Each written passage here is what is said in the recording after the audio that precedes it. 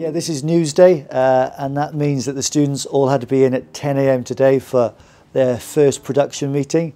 Their task for the day is to create a 30-minute sports news magazine show. That's got to go live at 3:30, so that's about 5.5 hours from now. So they've put together a running order, or they need to put together a running order, which will be a mixture of features, news pieces, action, chat, analysis. And I want them to think about that editorial balance of the programme, to think about diversity, to think about pace, and to think about news and journalism, and trying to pack that 30 minutes with entertainment and information. You want to be sweeping through all our sports team social media accounts today. You want to be maybe picking up the phone and getting in touch with people, saying, have you got any news, transfers, end of season, can we have a quote from someone?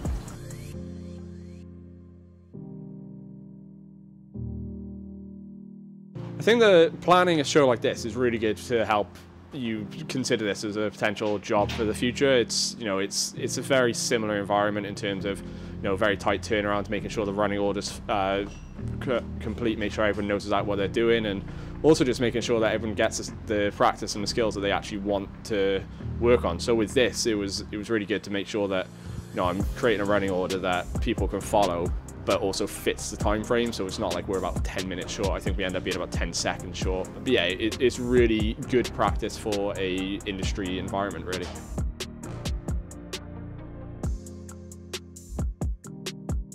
Yeah, the Newsdays are part of our BJTC accreditation requirements. The BJTC want to see that these students can work to a deadline, can work to a strict duration, show that they understand the fundamentals of broadcast journalism, that they can work in a live environment, they can work under pressure, they can deliver their VTs on time, they can communicate all the information that needs to be on a running order, whether that's about graphics or the duration of chats or the topics and themes they're going to talk about. So really, yeah, they've got to work as a team all day today.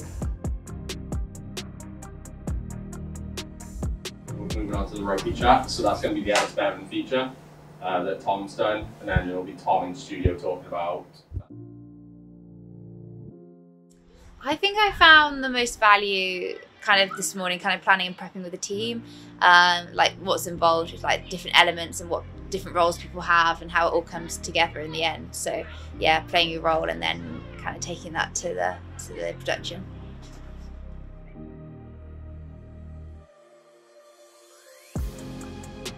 Between their groups, and they're in groups of about 7 or 8, they need to decide who's going to do what.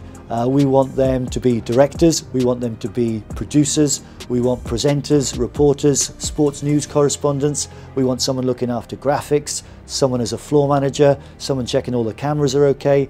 The setup is going to be a 3-camera studio. They've done amazing, and hats off to the girls. So what are they expecting to stay on top of the table? So at the moment, Swansea have a game in hand.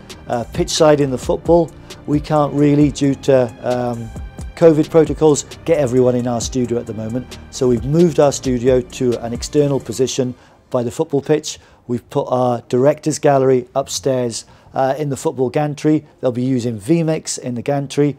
They've got our 3 Sony cameras downstairs at pitch level. So yeah, their programme is a blend of Soccer AM, Football Focus, and they've got to be ready at 3:30 to go live on air, and that programme has to last exactly 30 minutes.